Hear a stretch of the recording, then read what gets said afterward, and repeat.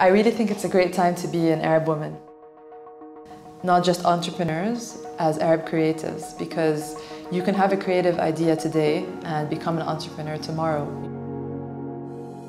The kashida is an Arabic word that basically denotes the glyph between two Arabic letter forms. So it's the bridge between two Arabic letters. And we are the bridge between Arabic calligraphy and product design.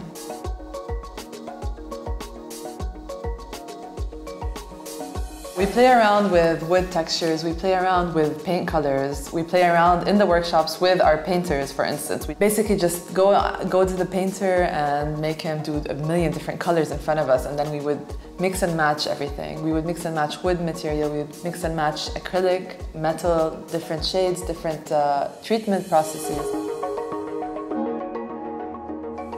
We started out in Beirut in 2011. I was 24 years old. I just had 2 years of experience at a corporate office and just quit my job one day and told my husband, let's do this. After a few years of starting our office in Beirut, we took the decision to move to Dubai.